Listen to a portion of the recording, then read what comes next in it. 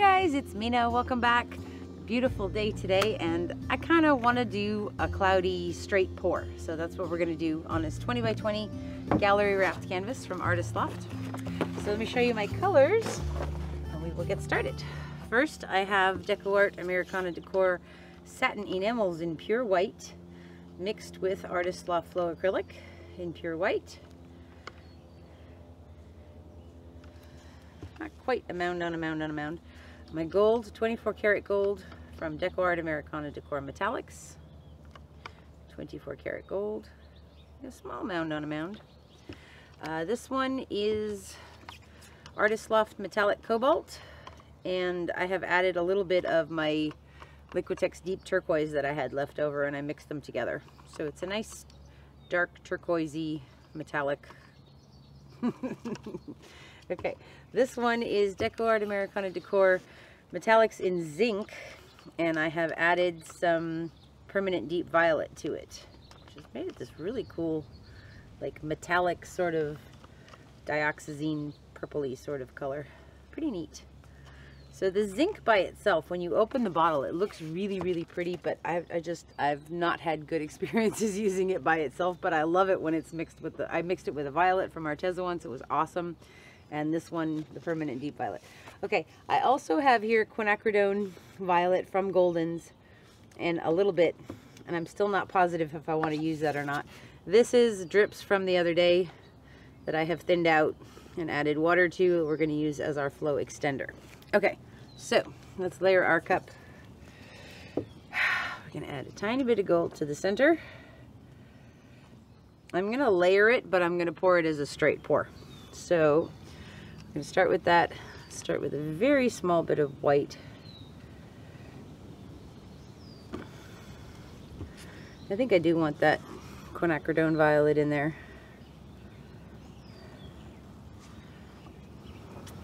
Let's go into let's put another little bit of gold first. We're going to add some of the purpley zinc.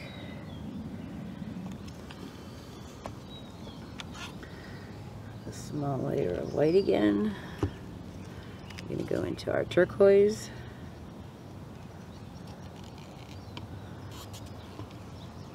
A little bit of gold. A little bit of white. Let's go back to the purple. I'm going to put some of that violet on top of that. A little bit of white.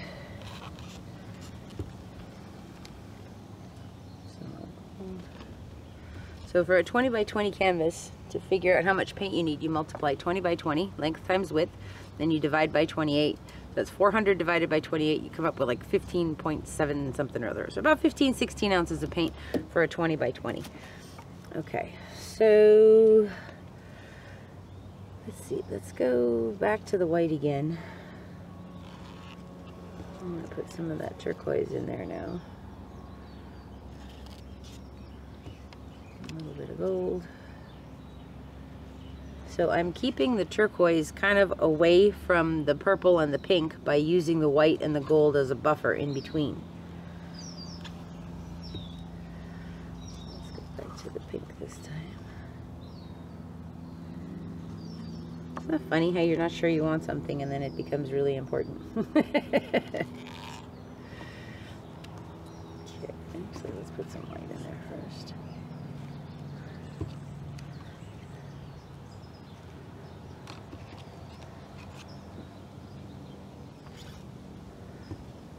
Okay, we're getting close.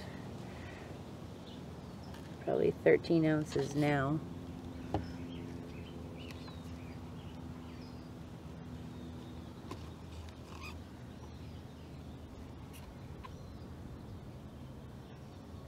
Layer of white.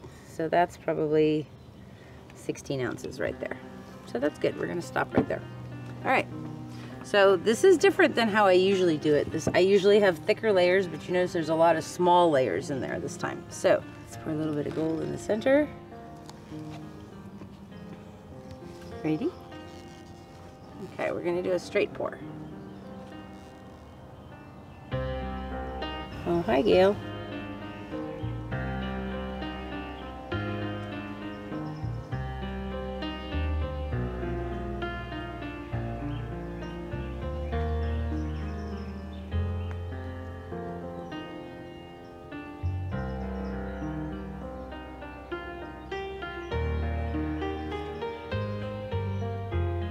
Let's just end that with a little spiral.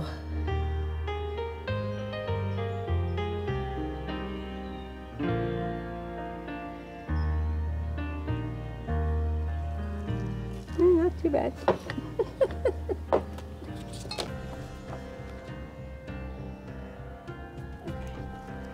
All right, so I want to put a ring of gold around this, just a very small one, and maybe some white too, because I am using that baby blue as my flow extender, and I really don't want any of that to stay on the canvas.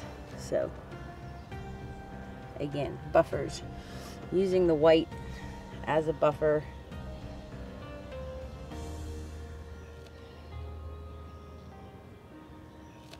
Okay, now this one, okay, I thinned it out several times before we started. That's pretty. Okay, so we're gonna go around this with our flow extender now. We want to make sure we have enough on our corners.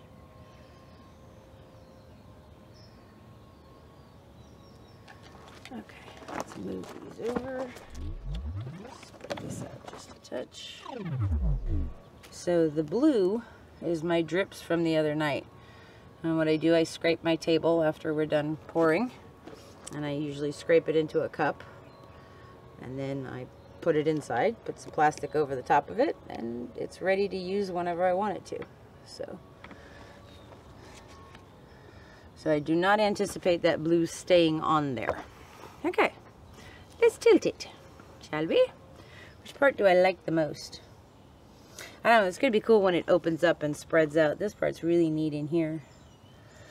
Let's see, let's go off that edge first.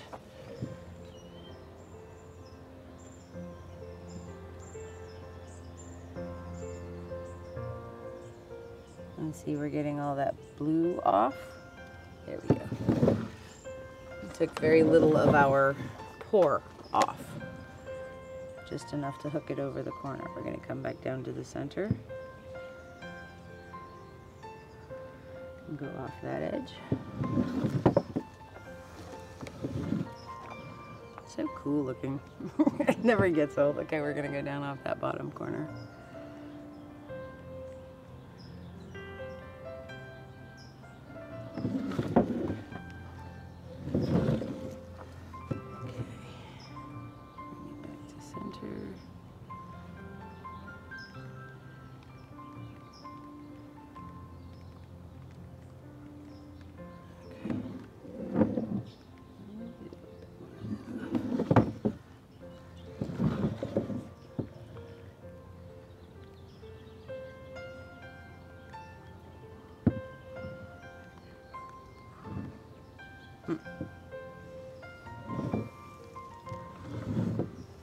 Okay, let's look at this for a second. I like this part. For some reason, this is bugging me. I think I'm going to take some of that off on that corner.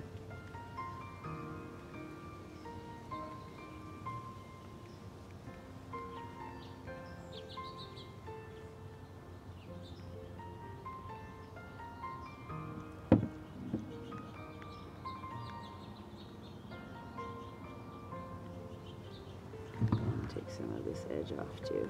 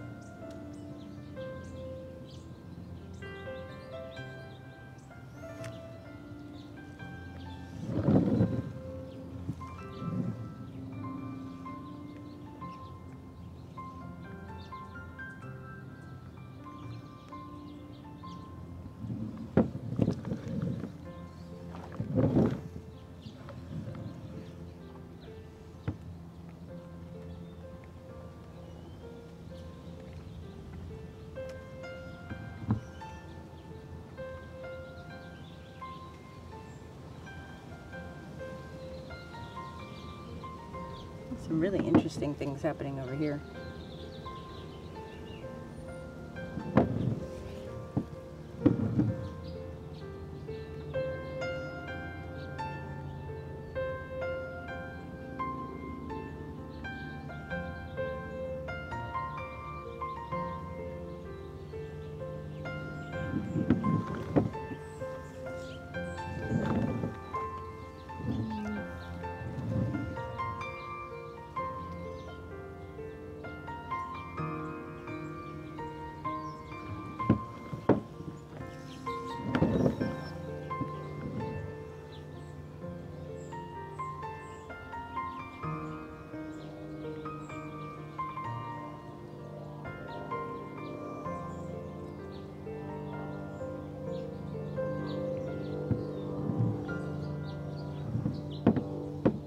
Okay, let's look at this for a second. Okay, so the reason I didn't want to use the Quinacridone Violet is because, I don't know, it's, for me, it's like weird with the turquoise. But they're separate enough in this that it's almost like two different paintings. Like this top part is one part, and then this bottom part with the green and the turquoise is another. But it's kind of trippy. I think we're gonna leave that like that. See what happens. Let me wipe my hands off real quick. What do you think? You always like the weird ones, though. Come on now. That's probably why you like me. Well, it's interesting. This part is really trippy. In here, if I could open that up, it would be more of that. But I like the swirl. I like this part up there. I like this. This is really interesting. So we're gonna leave it alone and see how it goes. So that should be cool. The reason that I was thinking of using the Quinacridone Violet is because I was kind of hoping it would mix with the white and give us some of this more pink, cloudy sort of stuff. But I guess I didn't put enough white next to the pink to make that happen. That's okay. This is really beautiful. Let's torch it real quick. See if we get some more cells coming up.